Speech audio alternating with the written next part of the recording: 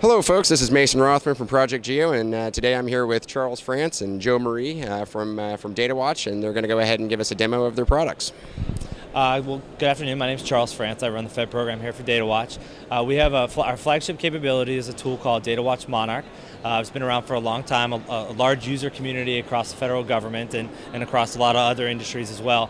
One of the things that really sets us aside in the market is that there are a lot of great capabilities out there that allow you to visualize your data, that allow you to give you that really end user capability.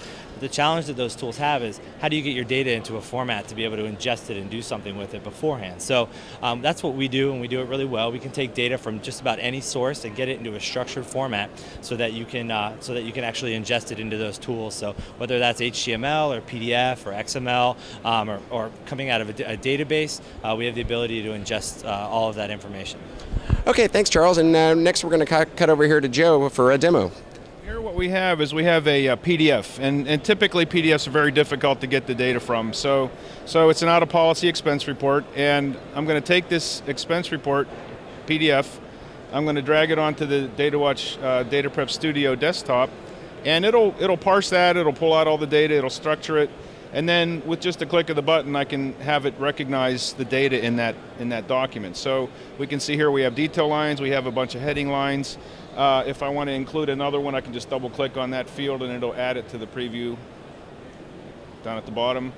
And then I can open that up in Data Prep Studio and I can take a preview of what does that data look like. As it's loading that up, it'll give us a histogram for each of the fields in each of the columns here. We can filter data out of here. If we don't want to include this field, we can just uncheck it. Or if we wanted to put a filter in here, we can say, well, I only want the highest value items out of this, and I can drag this over there and it'll calculate the filter for me if I want. So it extracted the data from the PDF file and put it into the table for you, and now you're manipulating the data to your criteria. Exactly. So, let's just get to the real useful part here where we can start manipulating the data. Example here, if we wanted to split this date, we have a context sensitive menu that knows what all the different operations we're going to do on a date. We can split that date into parts, and we can just say I want year and month. And I don't have any formulas, I don't have any scripting, I can just do that. If I wanted to propagate these headings down to all the different records, I can just say ditto here and propagate those down. And one thing that's really nice about this is it actually remembers everything we did. So for auditing purposes, if there's any compliance regulatory stuff, we can handle that. We can also take this model that we're building here and we can reuse it. We can publish it up to a server, which I'll show you later.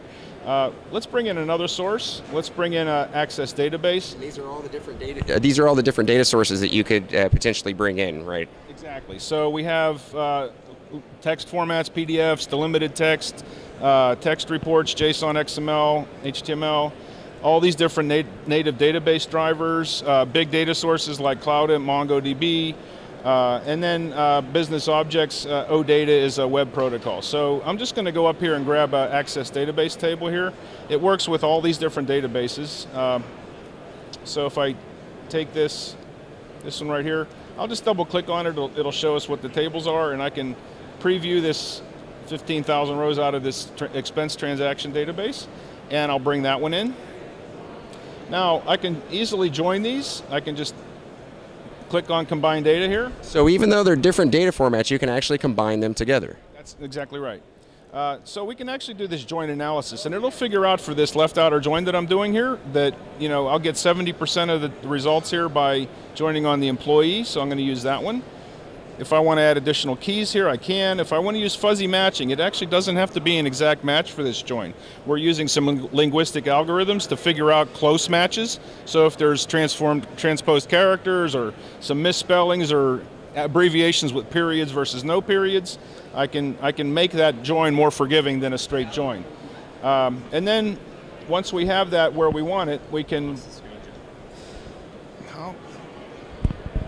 I'm not sure how that could happen because I. It's okay, just roll with it. So once we have that, the data the way we want it, we can export that. once we have that where we want it and all the data is in the form that we want it in, we can come back here and we can export the results to these formats on the desktop. We can also take this model that we've just created and we can publish that up to our server. And let me just show you a quick look at what that looks like. Well, that's pretty amazing, Joe, that you can put together all those documents of different formats, choose what kind of format you want to put it out in that is comfortable with you or what's needed by your consumer or your customer. They're very interesting. Yeah, and I don't know that I mentioned, but this is really intended to be used by end users and analysts. It's not primarily an IT tool. We do have some IT departments that use it, but it's designed to be as easy to use so that a user can just get their work done without having to go find a programmer. Right, because not everybody's an expert in all those different file formats that you listed. Exactly. And the last thing I wanted to show you here is, once you take that model on the desktop, you can publish that up to the server and you can run that repeatedly. You can run it on a schedule. You can run it when the file shows up every day, every week, every month. So it allows you to automate that process that might be multiple steps and be able to get the output you want very quickly. Well, thanks so much, Joe, and thanks, Charles, for joining us today. This is Mason Rothman from Project Geo. See you soon.